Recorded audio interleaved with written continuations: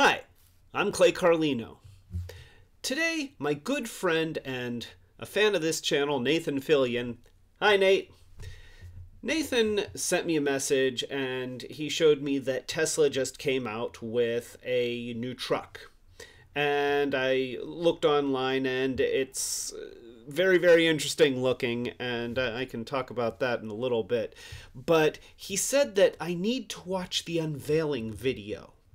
And I haven't watched it yet, but he said that I should put it online with my reactions in real time as I'm watching the video. So I've got a video here. I hope it's the right one.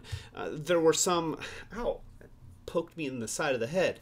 There were some that were like 20 minutes long, and this one's like 5 minutes long. So I'm going to start this video, and then I guess we're going to see what's so interesting about Tesla's new truck. So I go here and I press this button. Trucks have been the same for a very long time. We need something different. We've got Elon Musk. Now. So I present and the Cybertruck. Okay, they've edited. And they've got a light show. Oh, Cybertruck. It reminds me a lot of a DeLorean. Or that thing from Aliens, that transporter. The functionality I'm going to describe is within a space that is less than the most popular pickup truck in the United States, the F-150. And we're able to achieve much greater capability. Okay, we've got... Same dimensions, same weight. We've got him talking. Exoskeleton. You know, this thing does look like I imagined futuristic vehicles to look when I was a kid. Not sure if the design aesthetic really works today, but it's bold. I'll give them that. He's talking. We've got a good shot of headlights. So we've got, okay. Oh! Okay, you know. Hit that with a sledgehammer. Same thing. Hit it harder. Wow, okay. What if we shot it? Huh. Are they going to shoot it? Let's shoot it. That's a 9mm bullet shot at the door. We're in California, unfortunately. The 9mm, it is literally bulletproof to a 9mm handgun. That's how strong the skin is. Wow. So, okay. You know, You can shoot it, apparently. That's interesting. What about the glass? Seems like a vulnerability. Okay, so we... Transparent metal glass. Let's show some of the tests. What can we do with this? Normal car glass. Shatters immediately. Okay. Now Tesla armor glass. Okay, we've got guy up on a... Ooh! Okay. Franz, can you try to break this glass, please? Okay. Sure? Yeah. Oh! Maybe that was a little too hard. Room for improvement.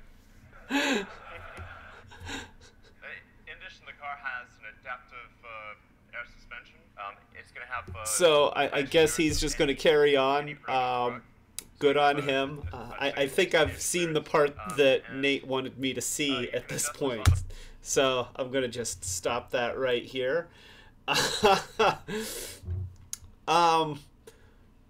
Well, you know, it sort of reminds me of when Bill Gates was unveiling one of the new versions of Windows and he immediately got the blue screen of death. I think that was Windows 98. Yeah, us old people, we remember back in those times. So, let me get rid of that because it's a little distracting. I can just go like blip and I can hit blip, and oh, that's great. You know, not keep hitting my head on that video. See, that's a little video humor because it's not really there. There's none there. It's just air. So, okay. Well, that was fun.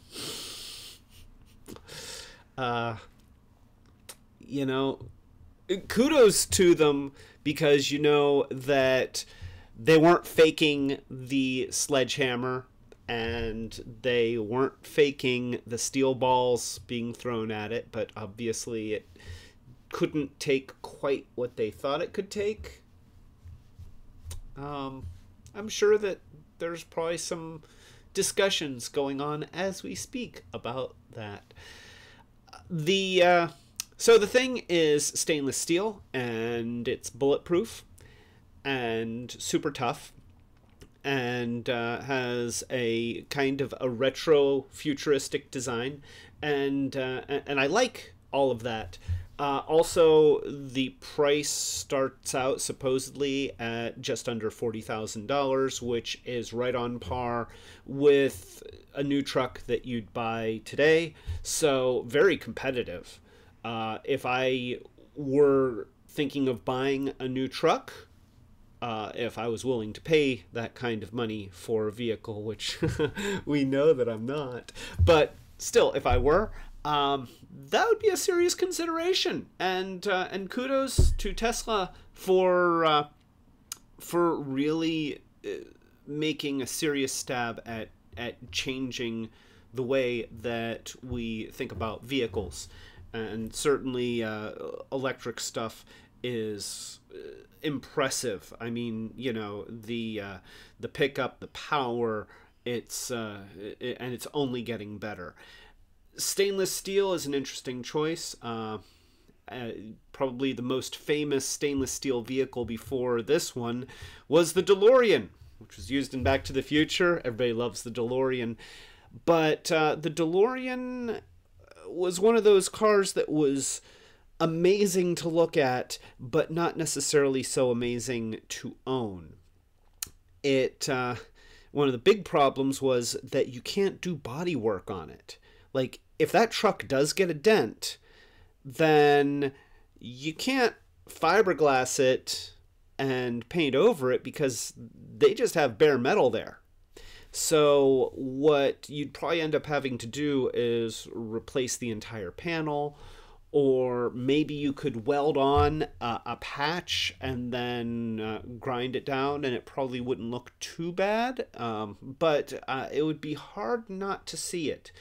Now, granted, they made it so tough that it is unlikely to take on a ding, but yeah, these are just some considerations. Now, obviously, the DeLorean, the stainless steel of that was not bulletproof. It would take damage just like any other vehicle, except that when it did, you had a problem. I would think it'd be heavy, but then again, you've got some powerful electric motors that are propelling that thing, so the weight may not be a big issue. It'll be interesting.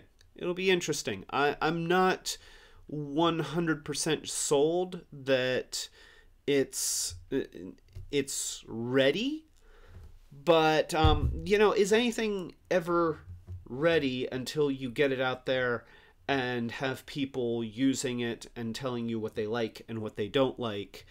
I do have to give a shout out to Simone Yetz.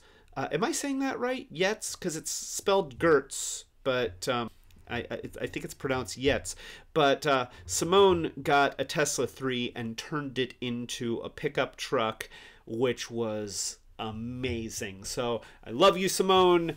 And I feel like this truck is actually just a response to Simone's video and her saying that this had to be done. Elon Musk was like, oh crap, well, if this girl is doing it, then I guess we have to do it, except we better make it bigger and more trucky.